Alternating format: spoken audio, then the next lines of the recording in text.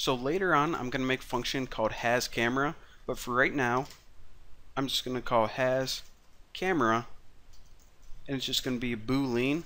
So it's either going to return true if they have a camera, or false if they don't, and we actually don't even need these. And that's why it's giving me this error, because I didn't create it yet, but I will in just a sec. And to disable that button, what I can do is I can call Bucky's button set enabled equal to false. Now it's true by default, so that's why you don't have to turn it on or anything like that. So now let's go ahead and make that hasCamera method right here. So again, all this is going to do is check if the user has a camera. And remember, it's just going to return true or false, true or false, true or false. Mommy, mash me M&Ms. Okay, got my tongue exercises taken care of. So again, it's not going to take any parameters, don't need any extra information. But actually, I don't need to write a comment. It's only one line of code. So all this is going to do is it's going to return this get package manager. I'll explain this in a second. Has system feature, and in here I'm going to write package manager feature camera any. There you are. Alright. So again, this package manager and all of this right here is pretty much saying, okay, if your device, on your device, we're going to check if it has a feature. What feature do you want to check for? We just want to check for any camera. Now there are different types of cameras that you can check for. You can check for only a front facing one, only a back facing one, but this is going to say, okay, as long as the user has any camera on their device, then we're going to return true. And as long as you return true, that button's still going to be enabled. If they don't have any camera on their device, then it's going to disable the button. So that's all that does right there. Now another thing I want to do is, remember, whenever we click this button, it calls, where's that button? On click, it calls a method called launchCamera. So now we need to build that method right here, and this is going to be responsible for launching the camera. Alright, so public void launch camera. Now inside here we need to pass through our views, and let me give myself a little bit more space to work. Alright, so in order to launch the camera, what you need to do is you need to make a camera launching intent, and we can just name it intent and set it equal to new intent, and this means we intend to do something. And to launch the camera, it's media store dot action image capture. So this is the intent to actually capture an image, in other words, launch your camera.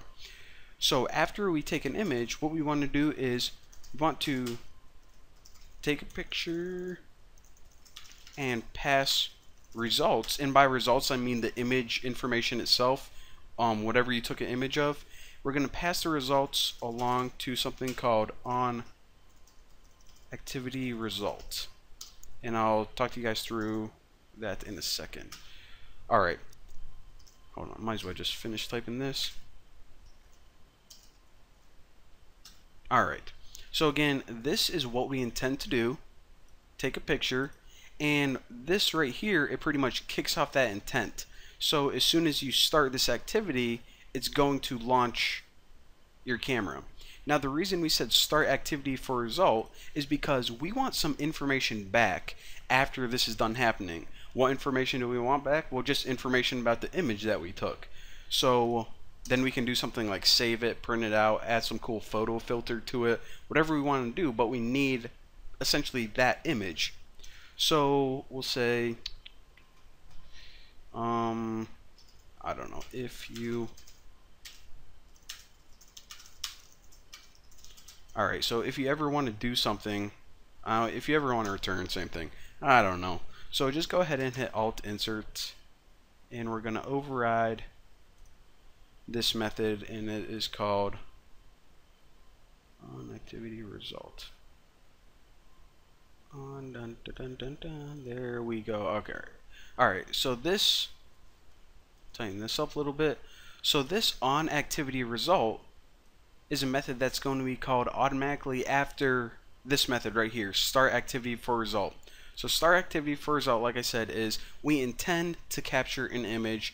After we do, send the results along to onActivityForResult. So this is pretty much going to take the data and, well, just do whatever we say we want it to do. So the first thing that I want to do is I want to just make sure that we indeed did take an image, and also that we didn't have any errors or anything like that, and we can check those with these two variables right here. And just a real quick if statement, so you can say if request code is equal to request image capture and result code is equal to result OK. So again, like I just said, this request code pretty much ensures that you took an image, and result code, if it's result OK, it means that you didn't have any errors or anything like that. So if that's true, then that means that you did take an image. So now let's go ahead and get the data from it. So get the photo. Alright. So if you go to bundle extras and set this equal to data, which is this that got passed in, and that's the data of the photo. Now if you just call get extras, then what you can do from here is bitmap, and I'm just going to name the photo itself photo, or you can name it pic or anything like that. But what this is, what the heck did I just press? Alright. Okay, this is taking me off. So bitmap extras dot get data. So again, this is essentially returning the photo information, and we're converting it to a bitmap, and we're just storing it in the variable photo.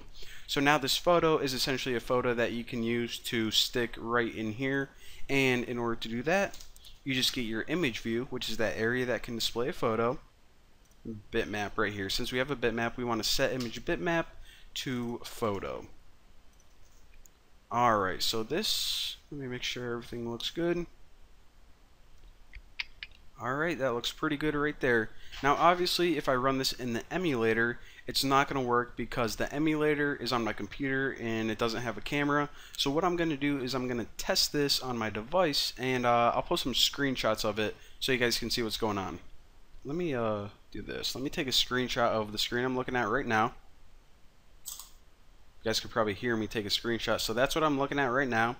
Now I'm going to tap the take photo button, and after I tap it, this pops up. So you guys are going to see a picture of my computer. Let me take another screenshot. Alright, so that's what I'm looking at right now. And now let me actually take the photo. Alright, so I just took a photo of my computer, and now I'm going to hit save. And after I do that, this is the final app. And you guys, well, you guys can't see it, but alright, never mind. I'm like trying to talk to myself here. Alright, so hopefully if you coded everything the same as me, then yours should work too. If you have any other bugs or issues or anything, then you can go to my forum, just copy the source code, and well, if you have any questions, you can ask them there as well. So thank you guys for watching. Don't forget to subscribe, and I'll see you guys next time.